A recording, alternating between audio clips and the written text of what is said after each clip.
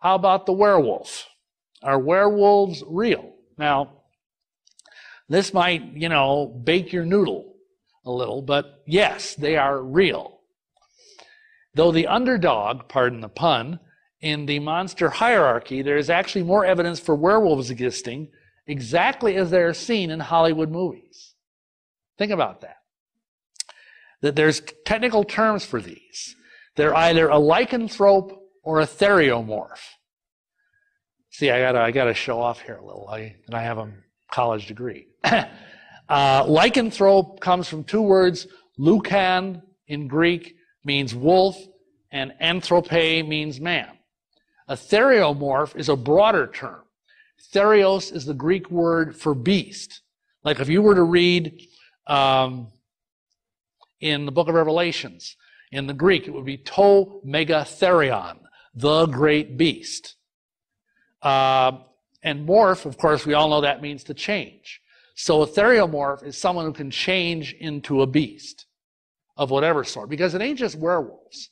It can be, whatever. But werewolves are the most popular because of the savage intellectual cunning of the species Canis lupus. I don't know if any of you have any kind of intimate knowledge of wolves, but they're amazing creatures. They are amazing creatures. They're extremely smart, extremely powerful. And their nose, believe it or not, a typical wolf's nose is 100 times better than the best bloodhound. They could find one person in the city of New York, just like that. So, anyway, this goes way back to the dawn of human history. You can, in fact, go into caves in Europe and other places, and you'll find drawings that go back to before the bud of time of men with wolf's heads, men with antlers, men with various other animal appurtenances. And some of this is rooted in the idea of shamanism. I don't know if you've heard of the word shaman. It's very trendy right now if you're into the New Age movement. But shamans are what we used to call witch doctors. And I'm sure you've all seen movies of like Native Americans and they're wearing like buffalo heads or like, I know when I lived in Seattle in the Pacific Northwest, you would see Native American dances and they'd wear like a raven head or even a head that represented a killer whale or something like that. Well, there's this idea that by wearing these things, you assume the character and the power and the nobility of the animal. And if you talk to these shamans, they will say, oh yeah, we can actually turn into a killer whale. We can turn into a wolf. We can turn into a raven. And you might say, yeah, right, that's just, old Injun Joe has been drinking too much fire water. Well, no, it's not quite that simple. Because, see, tell you a true story. An old friend of mine, Dr. Chuck Swigert, no relation to Jimmy Swigert, spelled differently. He's a pediatrician, spirit-filled man, and he was doing pro bono work on a Native American reservation in the Pacific Northwest. He'd go there every week and look at the kids, give them checkups, whatnot, take care of their illnesses. And every week, he'd drive out at the end of the day, and there'd be this old, wizened up Indian woman wrapped in a blanket. And she'd just be glowering at him. I mean, if looks could kill, he would have been dead, and his car would have died. She's just glowering at him. He said, whatever, So week after week, this would happen. And then one day he was driving out of and again, this is a guy, he's a doctor, this isn't a flake. And he's driving out, and this lady's standing there, and he said, literally, in the blink of an eye, 1 minute she was there, like that, there was this giant raven standing there. And she was gone. That fast. And then the raven flew away. Now, that's called a skinwalker. That's what Native Americans call. They can turn into wolves, they can turn into coyotes, they can turn into various other animals. So this stuff is very real. Let's see, in ancient Egypt, and again, we're talking 3,000 years ago, We see all these portrayals of beings. And I'm sure, again, you've seen these on TV with hawk heads, with crocodile heads, with jackal heads, like Anubis is a jackal-headed god, the falcon-headed god Horus. What's this stuff talking about? Where is this coming from? Some of you may have heard of Petronius. He was a Greek author, contemporary of St. Paul's. And basically, he talked about werewolves in his novel, the Satyricon. And he is the first guy to associate them with the full moon. I'm sure most of you have heard the part of the legend that says, you know, and this is from the werewolf film with Lon Chaney Jr., even a boy who is good and says his prayers at night can become a werewolf when the moon turns bright. That's Maria Uspenskaya, the old gypsy. And that isn't really true. The moon, you see, has a long association with evil. And why do you think that is? Just real quickly, I'll share this. It has nothing to do with werewolves. The moon is a symbol of the church. Look at some of the references in the Bible about the moon. Think about it. The moon has no light of its own. It gets its light from what? The sun. Christ is the Son of righteousness. And the moon is imperfect. It has a pockmarked face. That's why we all, oh, there's the man in the moon, you know. Just like the church is an imperfect image of the Son, of the Son of God. Also, what happens when you have a lunar eclipse? The moon goes dark. Why? Because the world gets between the moon and the sun. Just like a Christian goes dark when the world gets between Christ and the Christian. Just a little mini teaching there. Anyway, so that isn't really based in anything. The idea that werewolves can actually turn into a werewolf anytime they want. The term itself comes from the Old English wer, which means man, and wolf, which obviously means wolf. During the Middle Ages, there were many widespread outbreaks of werewolf attacks. And some of this, many people believe, relates to what we today call rabies. That someone would be bitten by a rabid animal, maybe even a wolf or a dog.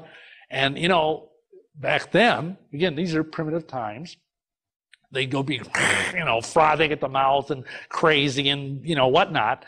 And they, oh, it's a werewolf, you know. So some of this may very well have been, you know, superstition or whatever.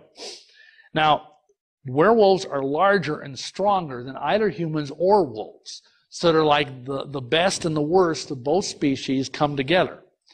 And according to legend, they lose most of their humanity when they turn and develop a ravenous appetite for flesh. Though commonly thought today that you become a werewolf by being bitten by one, this is actually a relatively modern idea. There's actually, believe it or not, a medical condition known as clinical lycanthropy. There are people locked up in mental hospitals today that believe they are wolves.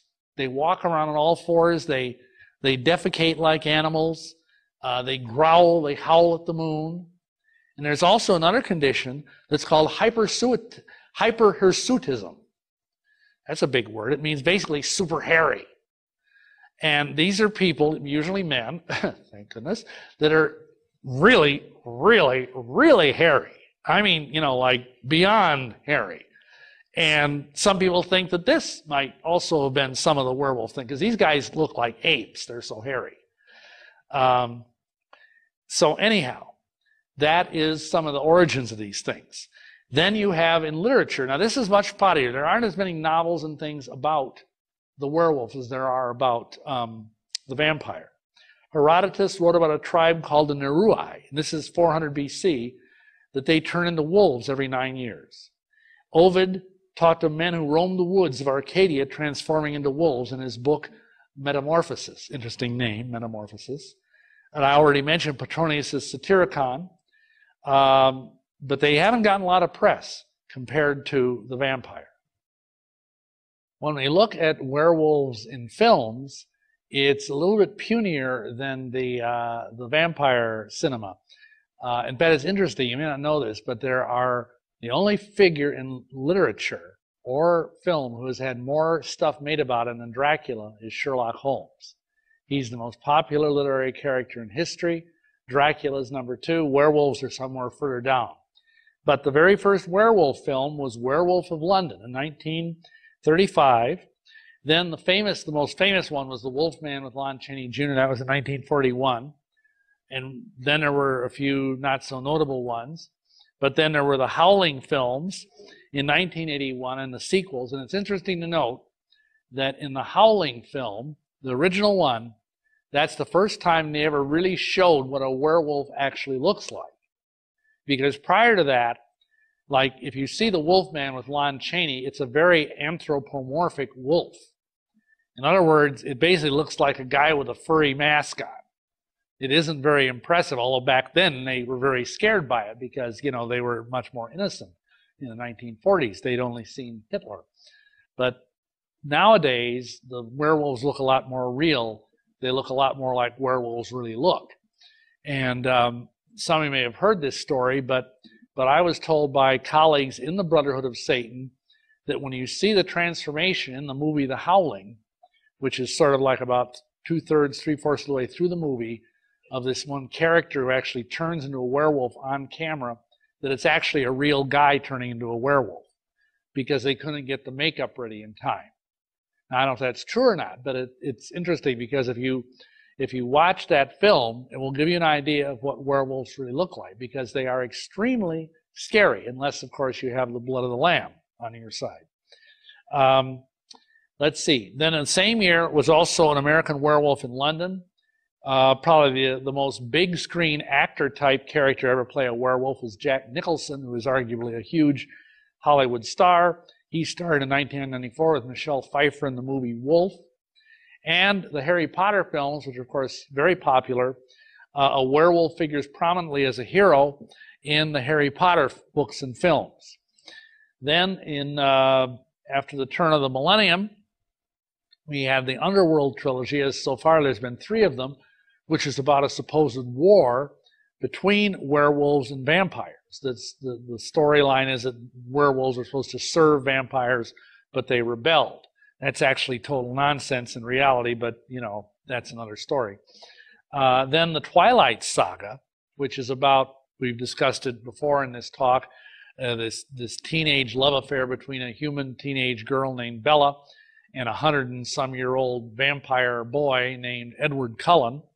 There's also werewolves in that. In fact, it's interesting. If you go into Burger King, for example, which I don't recommend, but if you do, to eat lunch, you'll find they have placemats, and they offer these gift cards where you can have Team Jacob or Team Bella or Team Edward, all relating to these movies. And Jacob is a Native American werewolf. And Edward is the vampire, and Bella is the human girl. And so there's all these teenage girls out there that are rooting for Edward, and there's all these other teenage girls out there rooting for the hunky Native American werewolf. And, you know, in the movies and in the books, these Twilight, the werewolves are portrayed as just human beings that just sort of, you know, through Hollywood special effects into this enormous wolf that's bigger than a Kodiak bear, you know. So that's not really accurate either. But again, we have a werewolf for the first time as a hero, as a sympathetic character. And I actually sat down and read all 4 of the Twilight novels, and he ends up being quite a hero. In fact, all the werewolves become heroes in the the Twilight books. So then, of course, I think within a month or 2, they're coming out with a remake of The Wolfman, starring, again, big star Anthony Hopkins, who also played Hannibal Lecter, and then as the werewolf, Benicio del Toro. So, anyhow, in reality, I'll tell you, this picture, I'm going back one here, looks very much like a real werewolf. And I've seen a real werewolf. They are very imposing. Only high-level Satanists are gifted with this anointing. You can't, it's not like in the movies where if you are bitten by a werewolf, you become a werewolf. It's not that simple at all. In fact, you don't want to know how you become a werewolf. It's not fit for innocent ears, but it's so horrifying and depraved, I don't even want to go into it. But you see, in the Brotherhood, there are 10 degrees. Like, you know, first degree, second degree, third degree. These are grades of achievement. And when you get up to 7th degree, you become what is called an adeptus exemptus, which means you're an adept, someone who's very good at doing something, and exempt means you're beyond morality. You're exempt from good and evil at that point. You become an embryonic god in human form. At this point, there is a fork you have to take in the road in this particular flavor of Satanism that I was in. One way is to become a vampire, one way is to become a werewolf. I chose the way to become a vampire because I thought it was sexier somehow, and I'd heard that becoming a werewolf was extremely painful. And indeed it is. You can hear the bones crack. So I decided it'd be less painful to be a vampire. Anyway, true werewolves function as guards or assassins for the Brotherhood. A real werewolf is between 7 and 8 feet tall, weighs somewhere between 300 or 400 pounds, and they're extremely formidable. I'm going to tell you several true stories about werewolves. The first one was when we were out in Seattle in ministry. A child was brought to us for ministry, and he'd really been through something. See, Satanists love to do their rituals outdoors at night if they possibly can. And they love doing them in places of corruption, in places of evil, fetid smells. So they love dumps. They love landfills. And there was a particular place where they had these methane flames coming up, you know, from the gases of the stuff decomposing. I mean, a very, very hellish place, both the flames at night and, of course, the stench. And so these two kids, one of whom we had sitting in front of us, were bicycling around after dark in this landfill, which wasn't a real smart thing to be doing, but you know how kids are. And anyway, they came upon this circle, and there were these people in black robes, and they were sacrificing something. They couldn't tell what it was, which is probably just as well. And they totally freaked. We got, you know, black robes, flames, the whole bit. It was obviously something they'd seen enough TV and, oh, this is something satanic, you know. And so they both hightailed it. They had those little bikes that kids, I don't know if they still have them or not, but with the banana seats and all that. And all of a sudden, this kid said they heard something go boom, boom, boom, boom, coming behind them. And he looked around, and there was, all he could see was this giant shape that was just towering over them with red, glaring eyes. And it was, the strides this thing was taking were enormous. And this kid was in the lead, and his friend was behind him. And it was boom, boom, and you know, the ground was literally shaking under this thing. And all of a sudden, he heard his little friend go, "Gah!" like that, you know. And he looked back, and his friend wasn't there anymore. And this thing was still coming, you know, boom, boom, boom. And the kid said that this giant hand, 5-fingered hand with talons on it that just wouldn't quit, came around and grabbed him by the chest. And he says, "Oh, Jesus!" And just like that, the thing, like he was scalded, this giant, whatever it was, let go, fell back like someone had kicked him in the teeth. And the kid pedaled home like the devil was after him, as you might imagine. His parents took him to the ER. He had to have like 30-some stitches. There was these marks like here, here, here, and here on his little chest. He was like, I'd say 10 or 12 years old, I forget for sure. And of course, the police went up there. They found nothing. But, you know, that's what you expect, because these folks are really good at cleaning up what they do. The other kid was never found. And he was probably lunch for that thing. And that's an example, one of the ways that they can function as watchdogs, so to speak, for the Brotherhood. When they're having a ritual or do something else important or sensitive, they're keeping a lookout because they have enormously good senses of smell. The other thing is that they're assassins. They can kill somebody and, you know, oh, it's a wild animal attack. because that's what it looks like. It looks like someone was mauled by a grizzly bear, because they can literally rip the head off somebody as easy as you would pull apart a wishbone. The other thing that happened was we had a lady come to us for ministry, sweet little woman. Her husband was, or ex-husband, I should say, was a Mormon bishop who lived right up the mountain from where we lived. This is so funny. He lived on Cougar Mountain. And this is near Issaquah, which is a suburb of Seattle. And she told us that she felt she needed deliverance. And she was a Christian. And I said, well, why is that? And she says, well, for one thing, my ex-husband's a Mormon. But for another thing, the last time we had sex, he had dragged me down the stairs by my feet to the basement of our home, pushed a door, a button, and a secret part of the basement opened up. There was this satanic altar in there. There were all these people in there. He threw on the altar. They tied her up. And he turned right before our eyes into a werewolf. He was, by the way, this guy was an airline pilot by profession. So just think, next time you're flying, your pilot might be a werewolf. Anyway, and he proceeded to rape her as a werewolf. And she had the scars to prove it. And she felt that because of something that profoundly evil, she needed deliverance, more so than just from being married to some typical Mormon guy. And she lived in mortal fear of this guy. In fact, she wouldn't come.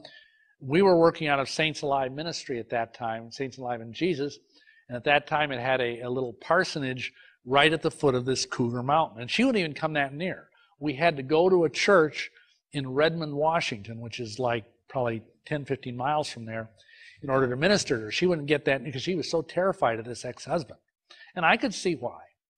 Now, this happened to my dear wife and her sister. We just moved to this very same place in 1987. And I was going to become a full-time minister with this. It was an evangelistic organization to witness to Mormons. And I had gone to a conference in Utah to speak. And so my wife and her sister were there. And we were only in that building a couple of months, and they hadn't even bothered to put a lock on the door because it was out in the middle of nowhere. I mean, it was like out in the country, you know, so there was no lock.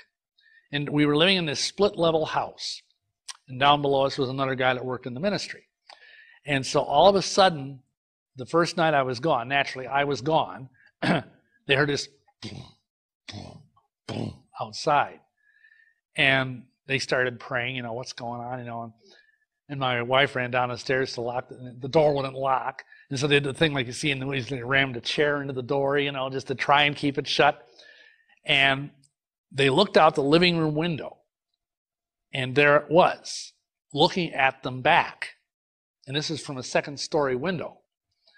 And it was a werewolf, just like you saw in that picture. It was like, you know, 7 or 8 feet tall, big, looks like, you know, Arnold Schwarzenegger with steroids and fur. And just the growl shook the house. And they were praying, and they were pleading the blood. This thing could not cross the blood.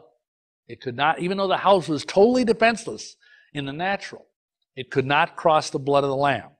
It could not get in that house. And it was, you know, pacing back like a caged animal, you know, which was good because we got footprints.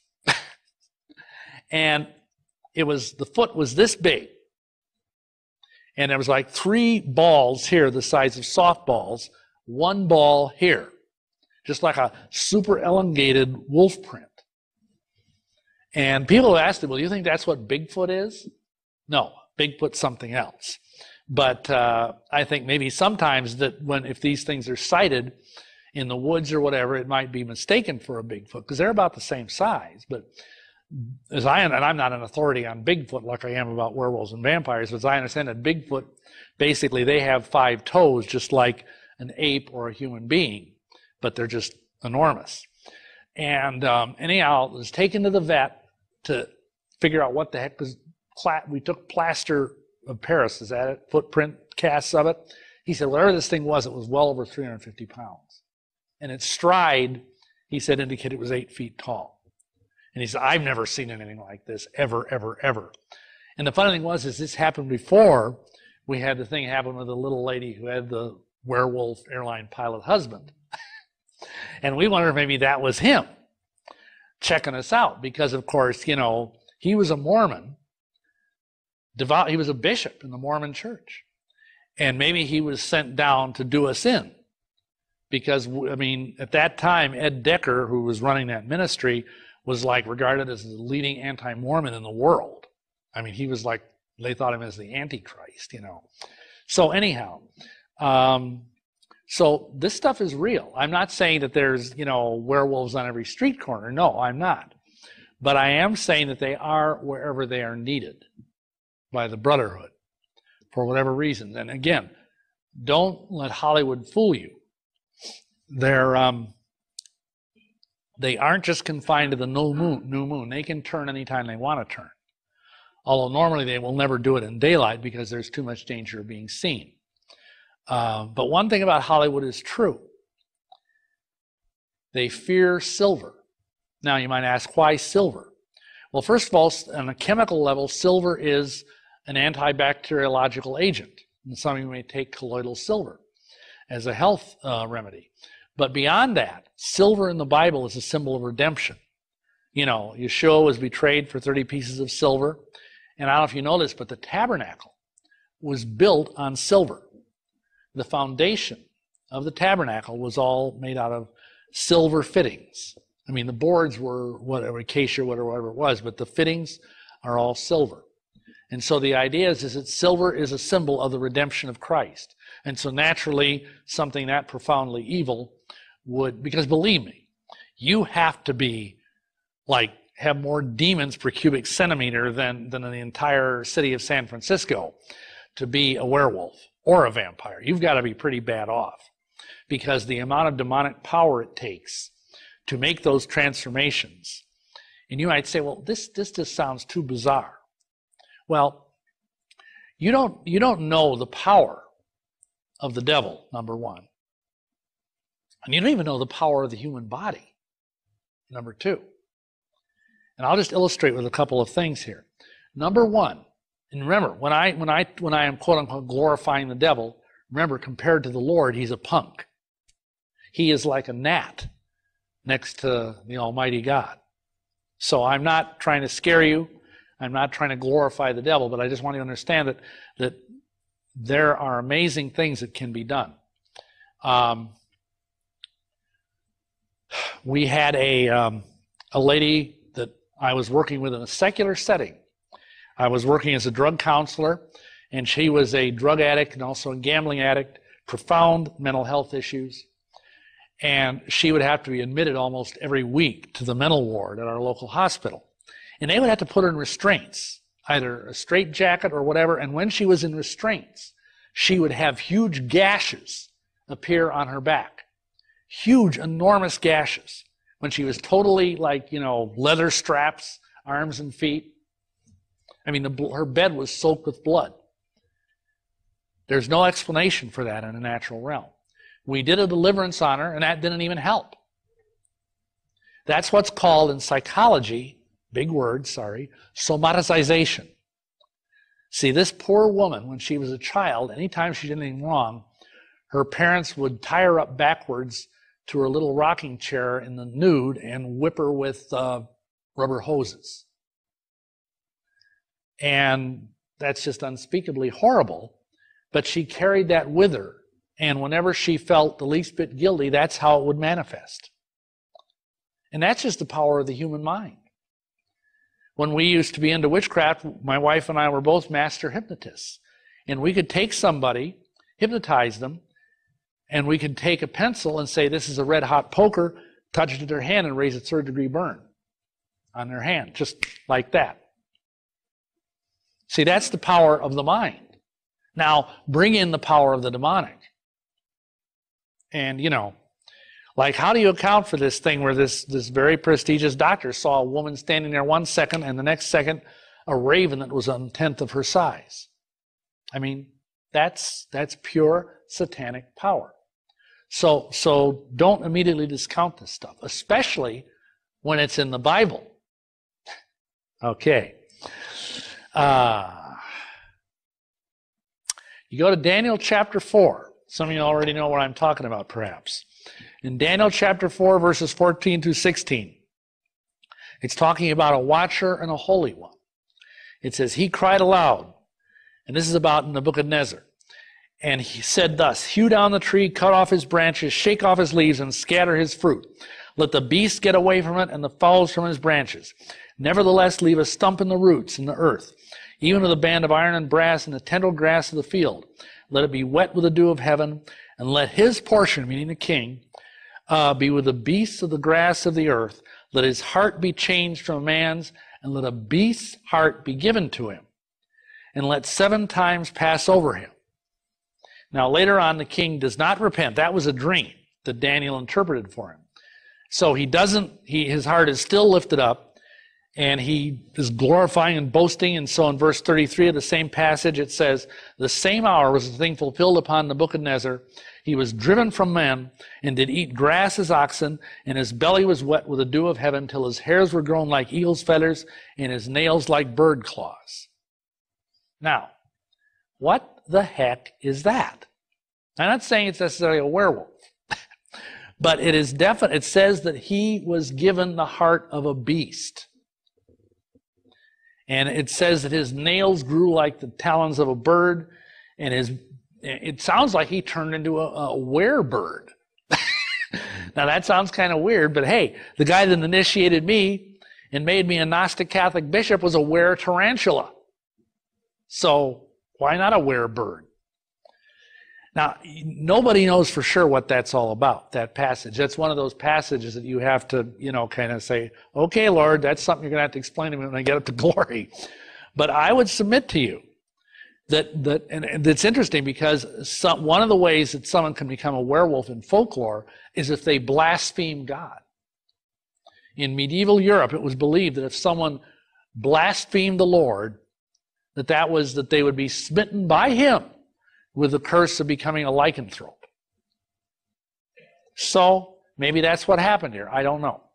But I would just say to you, there's enough room here for interpretation to not just totally shut your mind out to this. And remember, the consummate satanic virtue is pride. Now, there's a phenomenon within Satanism that's called atavistic resurgence. Now, what does that mean? Well, an atavism is a throwback. If, like, you were overnight turning into a caveman or a cavewoman, that would be an atavism. This is considered a good thing in Satanism. There was a Satanist in the early part of the last century called Austin Osman Spare, and he came up with a doctrine of atavistic resurgence, which is you should try and reclaim the beast part of yourself. You should try and become a beast.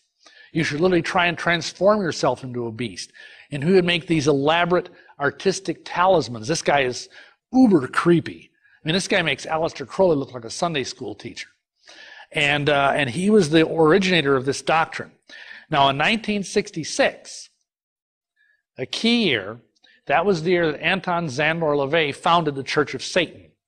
And one of the first things he did was resurrect this doctrine of atavistic resurgence.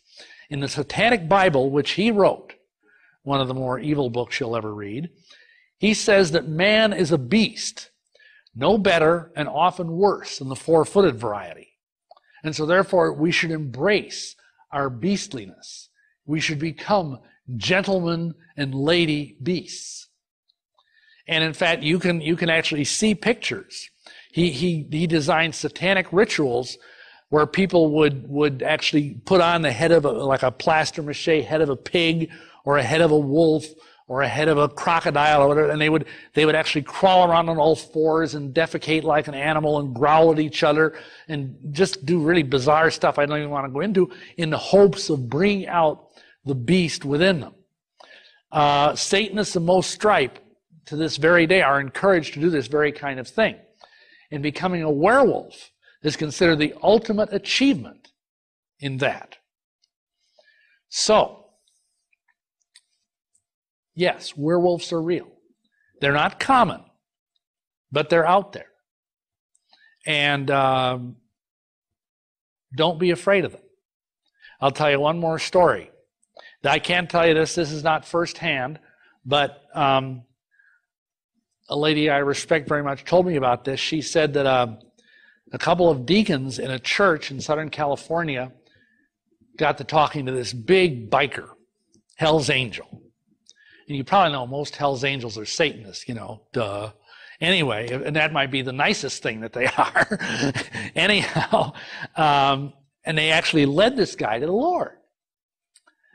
And they said, well, with all the stuff you've been into, all the fornicating and adultery and dope and whatever, and, well, I also murdered 8 guys. Well, maybe you need to, get some deliverance, and then we'll turn you over to the sheriff. So they said, well, we got this little old lady in our church, and she's mighty in the Lord, and she'll help us do deliverance on you. So they took him to this little old lady. He had this little cottage out in the edge of town. And they sat him on the nice little chintz sofa, which kind of creaked under his weight. I mean, this guy was huge. He was like 250 pounds, and it was all muscle. And they said, would you help us? They explained, we led this guy to the Lord, but he's done all this stuff, and we think he needs some deliverance, and then we'll turn him over to the sheriff. And he's pretty willing to go to the sheriff and get his punishment for all of his crimes, And he said, okay. And so the first thing these guys do is we command you in the name of Jesus, any demon that's inside of you to manifest.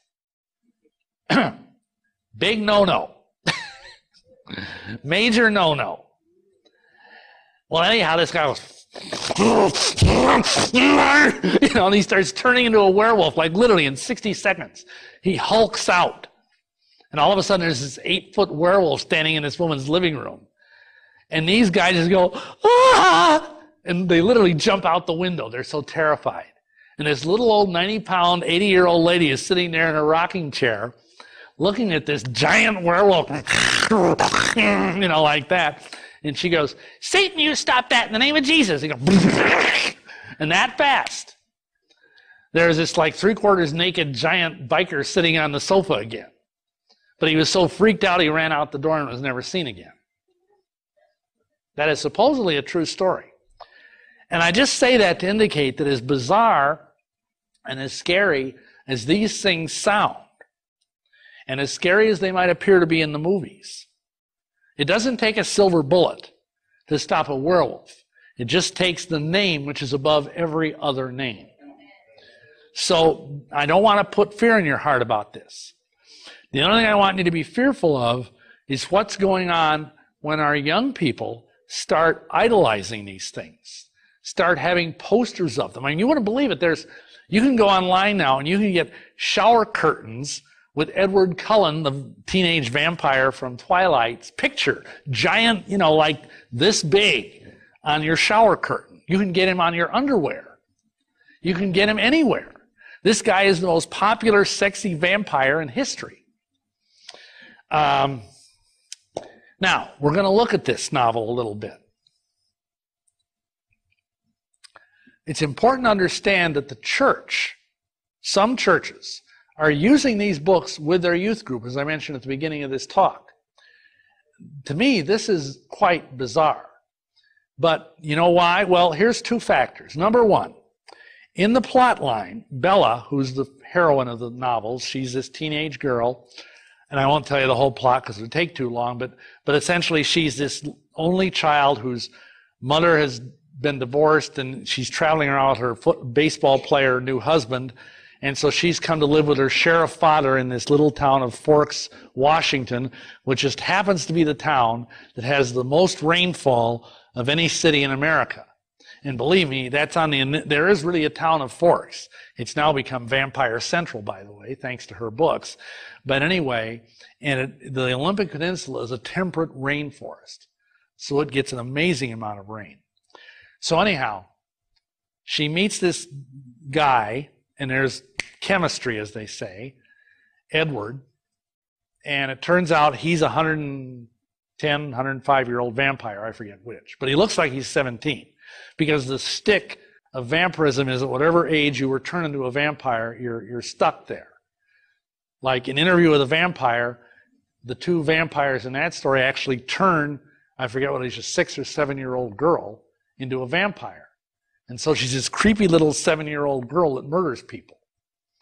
And at one point she gets so tired of her long hair, she cuts it because she thinks it would make her look older if she had short hair, and it grows back instantly. Because everything when you're a vampire supposedly heals instantly, including your haircut. So anyway, they get together, passionately fall in love, but they wait until marriage. So it's pro-chastity.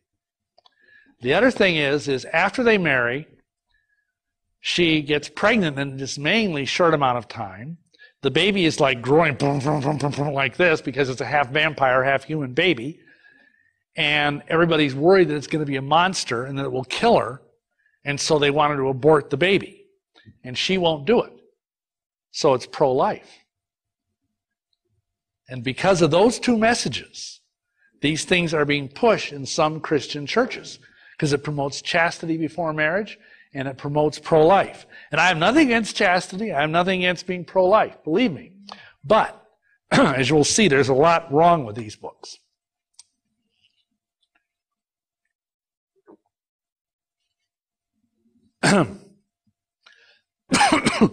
Now, parenthetically, before we continue, it's important to note that the lady that wrote these books is named Stephanie Meyer, and she is a devout Mormon. As some of you may know, Mormons are very pro-life. They're very pro-family. Other than believing in having a lot of wives, they're pro-chastity. So, but I'm not doing a talk on Mormonism tonight, so sorry, save that for another night.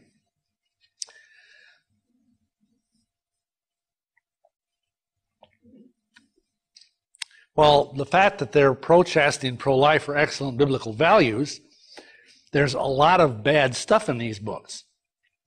The Apostle Paul writes against doing or promoting anything evil that good may come of it. That's Romans 3:8. He also tells us in 1 Corinthians 15:33, be not deceived. Evil communications corrupt good manners. You got to realize, these books make becoming a vampire so appealing and compelling.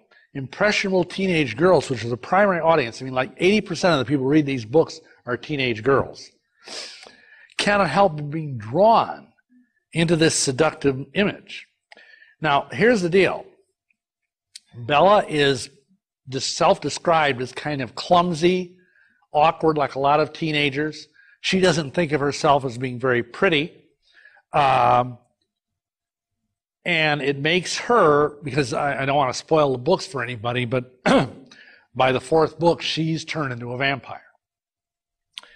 And she becomes this graceful, gorgeous woman instead of a clumsy, plain girl.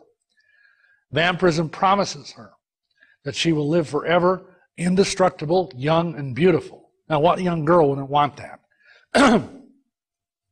Now, if vampires were just fantasy creatures, this might not seem so alarming. But, contrary to what many Christians think, vampires are to a degree very, very real.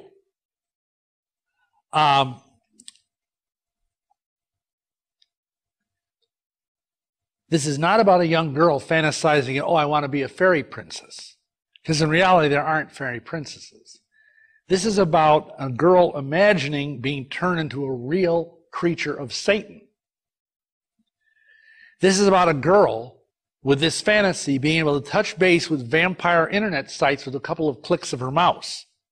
Because believe me, I did this the other day. You just hit Google, you type in vampires, like, 500 bazillion vampire sites are out there. Some of them, of course, are about fan fiction and whatnot. But a lot of them are about real people looking to touch base with you, looking to reach out and touch someone with their teeth. Now, when I read the books myself, because I did research, I read all 4 of these books, unfortunately, I could feel myself being drawn into this. Now, mind you, I do have a little history with it, but still, I'm a mature Christian. I mean, I've been saved since 1984. I've been doing deliverance on people since 1988. Anyhow, how much more would an adolescent girl be drawn into these things? Because again, they're young, they're impressionable, they don't have a really good sense of who they are, a sense of what their selfhood might be. That brings us to the next thing. There's some serious emotional concerns over and above the spiritual ones in these novels. Bella is not a good role model, in spite of her chastity, in spite of her pro-life stance. For example, once she falls for this Edward guy, it's like he's the center of her universe. She has no life beyond him once she falls for him. He's like a drug to her. It's a kind of idolatry. I mean, she is utterly absorbed with him. At one point, she says he's like the sun around which she revolves. Her family and friends all recede before him.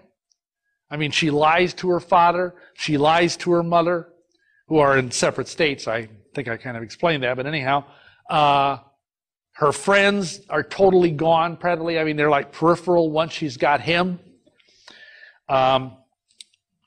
Also, she's a weak woman with very little ego strength. She thinks nothing of herself, which is not uncommon for a child of divorce. But it's not good. And in the second novel, something happens at the beginning of the book. They're having a birthday party for Bella, and she gets a paper cut opening up a present. And one of the members of this family, quote-unquote, vampire family that Edward is in, the Cullens, is a fairly... Oh, I should explain something. The thing that makes these novels more palatable is that all the main vampires in the novel are vegan vampires. What does that mean? Well, that means they refuse to drink human blood. They refuse to kill anybody. They go out and they hunt game. They'll bring down a stag or a deer or a bear or something and eat animal blood. They're moral, good vampires, so that makes it okay. But this young guy in the Cullen family is fairly new to this abstinence lifestyle, if you will. And so when he smells and sees the blood dripping out from this paper cut, it's like, ah! And he almost attacks and kills her, just that quick. And so Edward freaks out. He thinks at that point that he is not good for her. I mean, duh. So he says, I'm leaving you. I'm never going to see you again. I'm getting out of your life. The whole family, we're going to disappear. So just forget about me. And this just destroys her. I mean, she's utterly shattered beyond what is normal, beyond what is healthy. And I know. I had adolescent psychology 101. I mean, I'm a trained master's level counselor. When you're a teenager, small catastrophes seem enormous. But this is way over the top. I mean, she withdraws into this profound depression. I mean, she won't see her friends. She just goes to school, does her homework, and stays in bed all the time. I mean, if I were to see her, I would say she was clinically depressed. And she becomes self-destructive because she discovers something. She discovers that if she does something really dangerous, Edward suddenly shimmers around her like a phantom, and she sees him, kind of like an astral vision. And so she does stuff like drive motorcycles really fast, or jump off cliffs, or goes and flirts with a bunch of hoodlums on the street at night, things like that, just to see a glimpse of her missing boyfriend. Now, is that healthy behavior? Remember, this is the most popular female heroine right now for teenage girls in the world.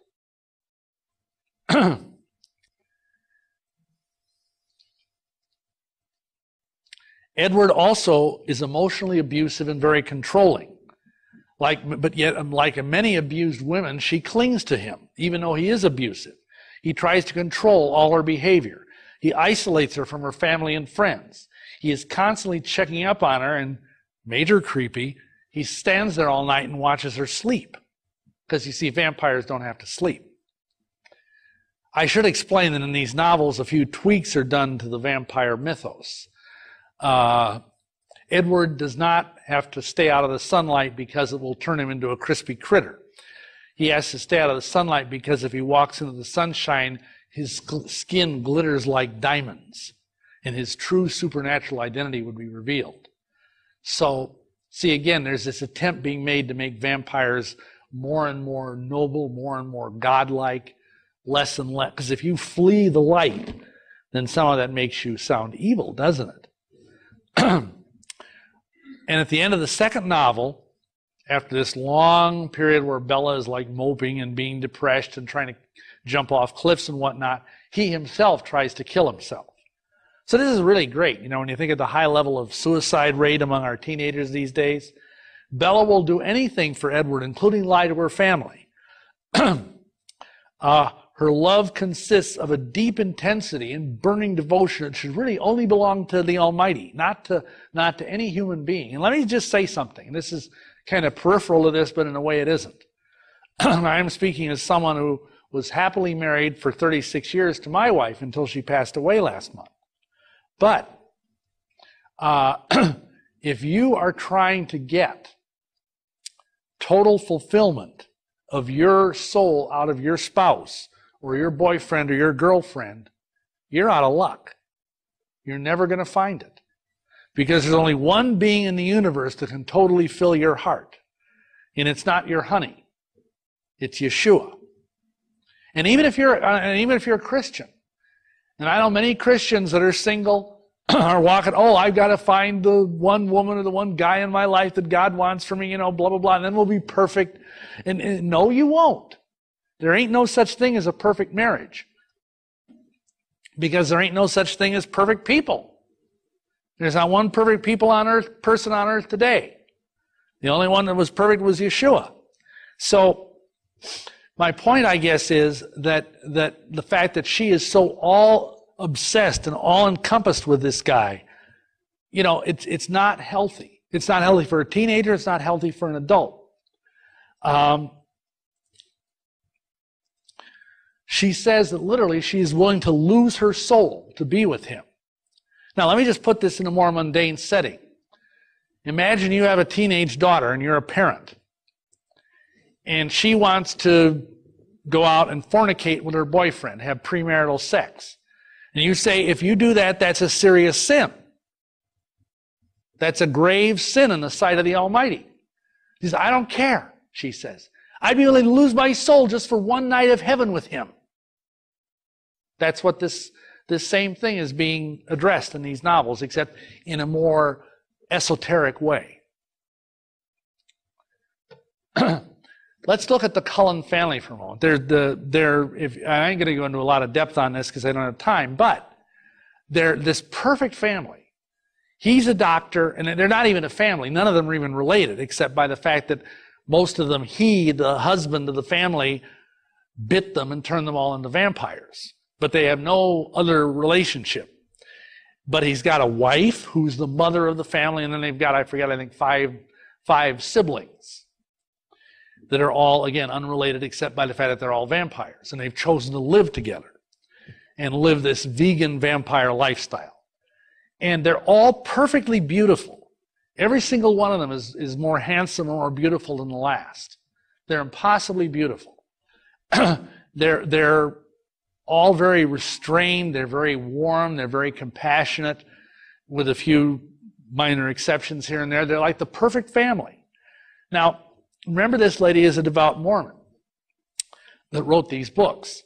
And what's impossible to avoid doing is contrasting Bella's human family with this perfect vampire family. Remember, Mormons have a bumper sticker. It says, families are forever. They believe the family unit is eternal, that will go on into the eternities, father, mother, and all the children. They will go off and become gods and goddesses. And their gods and goddess children will have gods and goddess children. They will start planetary systems and have their own planets. And they will be gods and goddesses over these planets and have billions of spirit children. This is Mormon theology, folks. And in a way, the Cullen family is a perfect families are forever family, because they're godlike in their perfection. And then compare that to Bella's dysfunctional human family. I mean, her mother is this kind of flaky, new agey, ditz of a woman who can't even figure out how to turn on her cell phone half the time. And she's off running around the country with her ball player who's in the minor leagues husband. Her father is this nice but emotionally inept guy who's the sheriff of this town, or police chief, whatever, I forget. And, he's well-meaning, but he's kind of a dolt. If I was a father and all this stuff was going on in my house, I'd think I was the dumbest brain-dead guy around if I didn't see it. But he doesn't see it. So it's not a fair comparison. They're like the Mormon ideal. And this is not, I think, without intention. She's created a perfect families are forever paradigm, but she's made it exciting with this little soupçon of vegan vampirism. And believe me, she gets a lot of mileage out of this because there's other vampires in the novels that are not so nice. And of course, there's a vampire werewolf thing, which I won't even go into. Let's see. It's important to realize that the key tension in these books is the fact that Edward fears that because this Bella, from the end of the first book, is just begging him to turn her into a vampire. In the start of the second book, she just turns 18 at a birthday party, and she already feels like the clock is ticking, like she's dying minute by minute. She's getting older every second, and he's going to be forever young, forever impossibly handsome, and she's getting old. She's going to be this old hag of 19. And so she's begging him to turn her into a vampire. And he won't do it because he and his father, Carlisle Cullen, have these theological questions, which is interesting. They don't know for sure if vampires have souls. And they're afraid that when they are finally destroyed somehow, because there are ways even in these novels to kill a vampire, that they may not ever get to heaven. And so he's afraid that if he turns Bella into a vampire, it will cost her her soul. And amazingly, in spite of all this, Bella is willing to give up her soul for love, and that's a direct quote right out of the novel. And the other thing you've got to realize is if you read these novels, there's a lot of what in the TV game they call ust. Ust. Not lust, but ust. Unresolved sexual tension. Ust. You see it all the time on TV shows. Where you've got two characters. The first example, it was in an old show, Moonlighting, where you had Sybil Shepherd and Bruce Willis, I think it was. And they were, are they going to do it? Are they going to do it? Are they going to do it for like 5 seasons or something? Well, the same thing is going on in these books. There's an enormous amount of sexual tension. And again, these are teenagers who already have raging hormones reading these books. Are they pornographic? Not in the least. But yet there's a lot of this just seething right underneath the surface type of stuff. With all these strange dynamics, is this the sort of literature you really want your young people reading? Is this the kind of stuff you want taught in your Sunday school? They actually have, one lady, I forget her name, has actually got a study guide. She's a Christian Sunday school educator, expert. She has a degree in Christian education, and she's written a study guide about how you can take the 4 Twilight novels and use them in Sunday school. Now, and then any wonder why the church is this defanged, toothless, impotent whatever in the face of what the devil's trying to do these days. And these are our young people we're messing with. Brothers and sisters, these things ought not to be. And yes, I say this as a former vampire. But it's like they say, never ask a recovering alcoholic about what he thinks about booze either. You'll get a 10-minute tirade. So just think of this as my tirade. The other thing is, as a guy who's been in the counseling, I know how prone teenagers are to suicide. It's the #1 cause of death among teenagers in this country. Interestingly enough, guess what the highest state in the union is for teen suicide? Utah. Families are forever country. And there's a whole lot of reasons for that, which I don't have time to go into. But Just think about that in the light of these books. Okay, I promised you I'd tell about my little encounter with the undead. As you probably all know, I was involved with witchcraft, Mormonism, Masonry, Satanism, etc., etc. And as I said earlier, I came to this fork in the road where I could choose to either be a vampire or a werewolf. For reasons that should now be obvious, I chose vampire. So one of my satanic mentors took me down to this very, very strange church in Chicago, where I was first exposed to what is called the Nosferatu current. See, in high-level magic, it's believed there's these different currents that flow, kind of like different streams within a river. And there's a werewolf current, there's a thalamic current, there's a vampire current. And this was a fountainhead. Because let me tell you, Chicago is a profoundly evil city.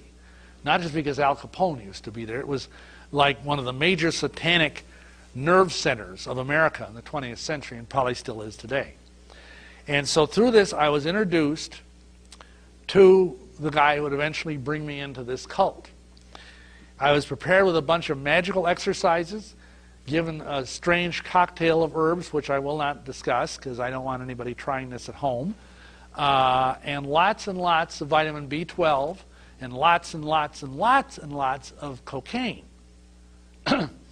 And this was intended to gradually transform me into something other than human. So after a few months of this, this being came to our temple. We had a temple in our home up on the north side of Milwaukee, and he drank from my neck. He gashed open his chest, blood poured out, and I drank from his chest. And then I laid in a coffin that I had specially built. It wasn't just a coffin you go down to your funeral home and buy a garden variety coffin. Casket, I guess they prefer to call it. It was specially designed, measurements down to the millimeter. Certain angles, certain geometries. Like, let me ask you something. Why do you think caskets, the old coffins you used to see like in like westerns or whatever, why are they shaped like that? What are they? They're two trapezoids. One like this and one like this. What is the trapezoid, you might ask? The trapezoid is the key symbol of the Church of Satan. The inner order that I was a member of the Church of Satan as a second-degree warlock was called the Order of the Trapezoid. That's why haunted houses are typically with mansard roofs, like the Addams family house. Those are called mansard roofs. Perfect place for demons to come in. Trapezoids attract demons. This was an alchemical crucible that I would sleep in that would gradually turn me into a vampire. It had magical glyphs all over the inside of it. And oddly enough, it was built out of the same wood that the Ark of the Covenant was built out of. It was lined with silk and satin. Silk is an excellent conductor of electricity. Finally, after 3 days, I rose from this coffin as a vampire initiate. I was not a full-blown vampire. As I mentioned earlier, that would not happen until I finally died. But I could not drink anything but blood. I could not eat anything but Holy Communion from a Catholic Mass. Fortunately, I was a Roman Catholic priest in the old Roman Rite, so I just said Mass every day.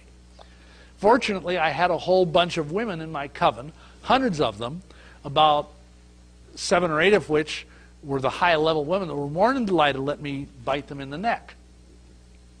And part of the transformation was that my saliva became full of a cocaine-like substance, just like a vampire bat. So I could lick their necks, it would anesthetize them against the pain, then my fangs would literally grow with arousal from smelling their blood, which I could smell from across the room.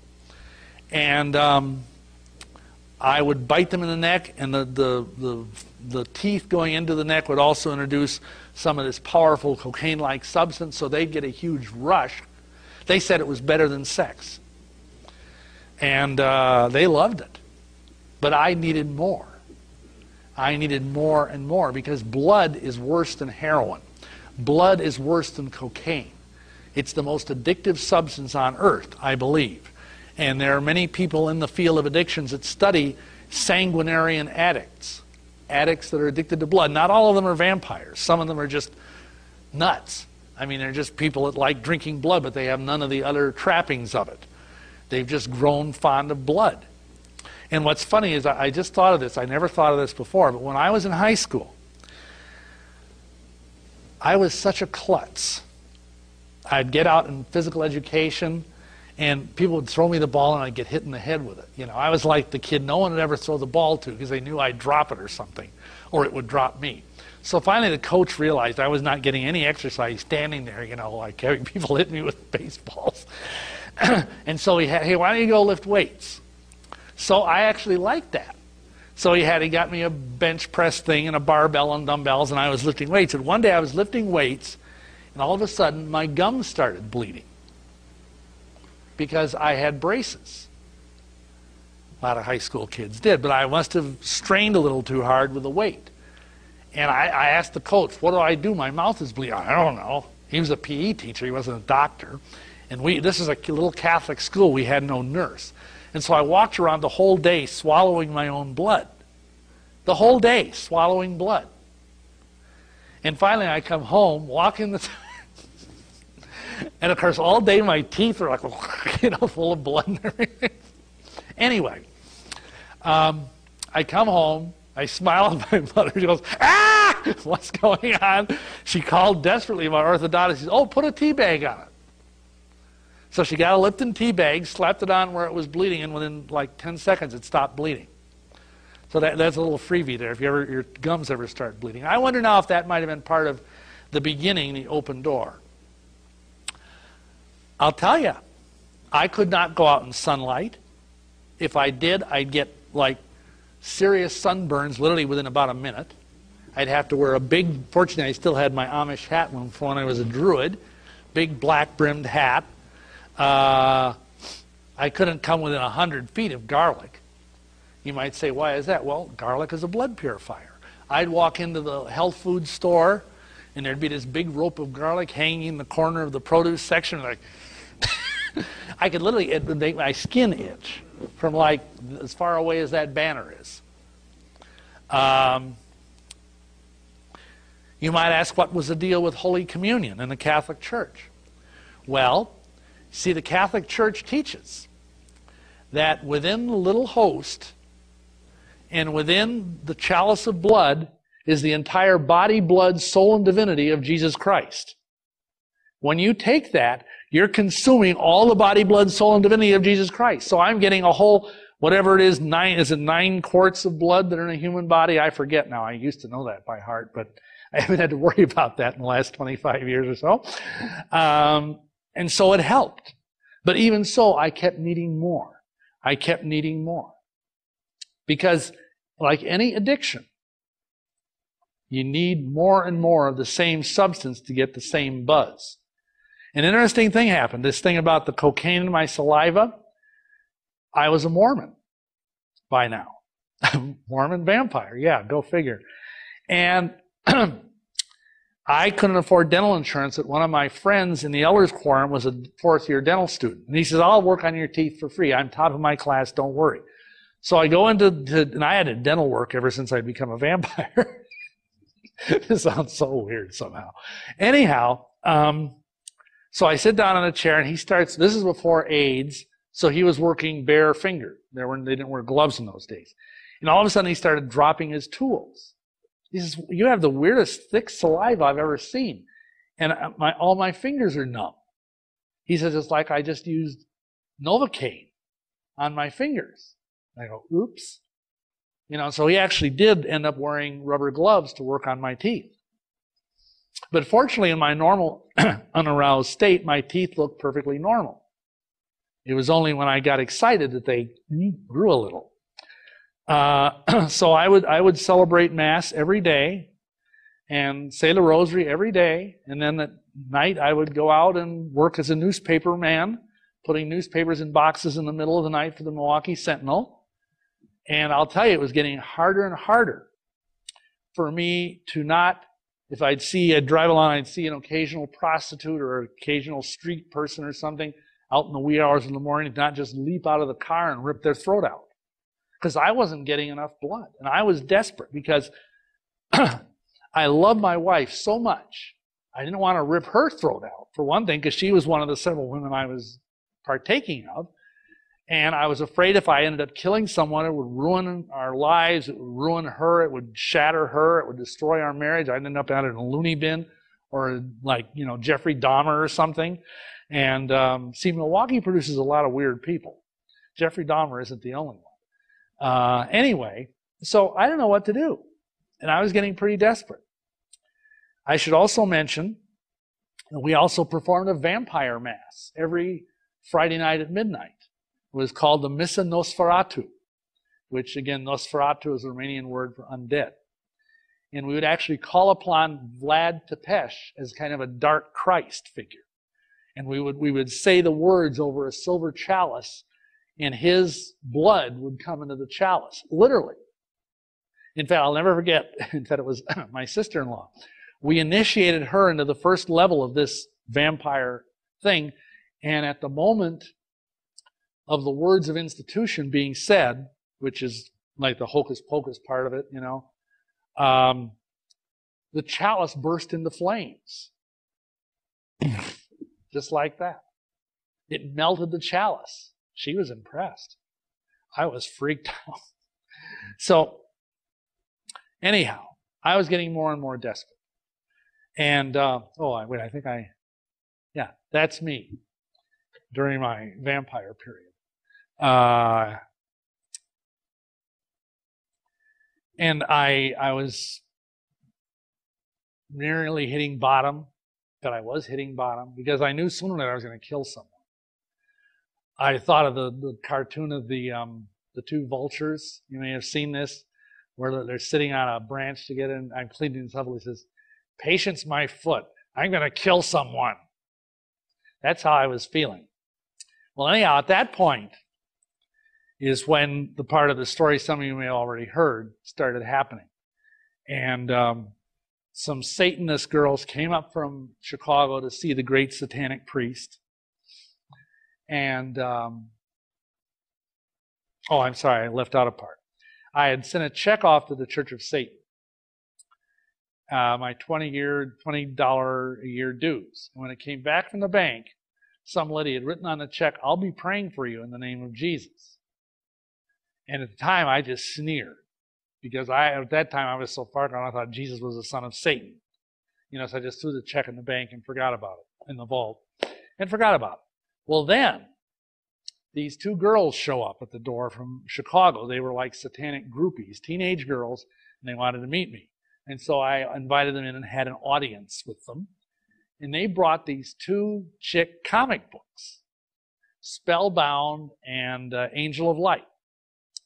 And they marked them all up with rude remarks and everything. And one was about the dangers of the occult, and one was about how Satan is the great deceiver. And he says, "You got to read these things. They're so stupid. They're so moronic. You'll love them. You'll get a kick out of them." And I just threw them in the door and forgot about them. See, the Lord couldn't find, evidently, a Christian that had enough nerve to come and witness to me. I mean, our house was so scary in the neighborhood, we never even had Jehovah's Witnesses come to our door. And you know how bad that is? And, I can't imagine why the neighborhood was scared. We were out there every full moon in the backyard wearing black robes going, "Iko, Iko, Azarak, Iko, Iko, Zomalak," all this stuff. I can't imagine why the neighborhood was scared. Might have been the big inverted pentagram we had hanging in the upstairs window. I mean, who knows? Anyway, so I forgot about it.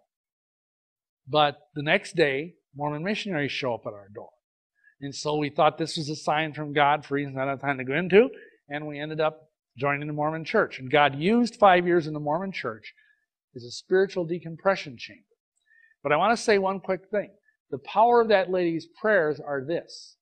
After about a day or two of feeling awful, from the time I got that check in the mail, I was delivered from my craving for blood addiction and delivered from a craving for cocaine, to which I was majorly addicted. Just like that. And it's never been a concern, either the blood or the cocaine, ever since then. And that was 1981. So it's been, whatever that is. I can't do that math in my head. It's been nearly 20 years. I'm clean and sober. I never went to Narcotics Anonymous meeting either. So there. Anyway, so Jesus ultimately used the LDS Church, the Mormon Church, to get me to a place where I was reading the Bible, and I finally read Romans 10, 9, and 10, and I read Galatians. I realized Paul could not have been a Mormon. I realized I needed something beside the Mormon Church, and I got born again on June 22nd, 1984. By way of conclusion, I want to say these things. I've been through this stuff. I know this stuff is not fantasy. It is deadly real, and it's deadly serious. But I also need to say that there is no evidence that these vampires are actually immortal. For all I know, they're, just weird perverts that like drinking blood. But the demonic power behind these things is not to be denied. Many of the ones you encounter on the internet are very dangerous, may even be criminals. But none of this makes them any less deadly. Christian parents need to help keep these kind of materials away from our young people, even at the risk of appearing to be not cool. And some parents, that's like the worst thing. Oh, you're not cool, Dad. Well, tough. You ain't reading those godforsaken books. Remember this, too.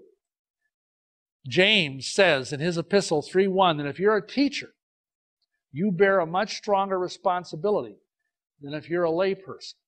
And if you're, as a teacher in Sunday school, promulgating these things, that little statement Yeshua said about if you harm one of these little ones, Mark 9:42, it would be better that a millstone was thrown around your neck and you'd be drowned in the depths of the sea. So we need to take this very seriously, because I would hate to be a Christian educator who was using these materials and then I found out that a young girl or a young man in my charge had decided to get on the internet and get involved in vampires. Because this stuff is not good. Realize all of this stuff, vampirism and whatever, is just a pallid counterfeit. Because Yeshua offers you real eternal life, not shambling around a graveyard all pale and afraid of garlic, but real eternal life in a glorified, resurrected body that has powers that dwarf anything you've ever read in vampire fiction or vampire fact. So choose him. I chose him in 1984, and I never looked back for a minute. So, thank you very much for coming tonight. God bless you.